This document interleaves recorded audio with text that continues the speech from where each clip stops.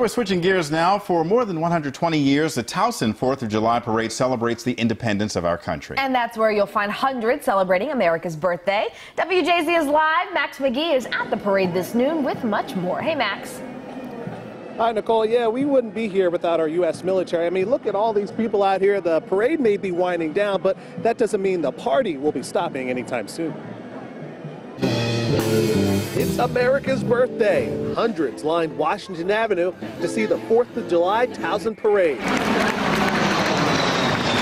It started with the flyover over the national anthem, and the festivities were on as people from all over the country celebrated in their red, white, and blue. This is just a good way to spend time with family and have some fun, some relaxation on this day. In Baltimore County, we put party labels aside. It's about community, it's about our country, and we affirm our servicemen and women, our first responders. And who can forget the reason why so many people are here to begin with?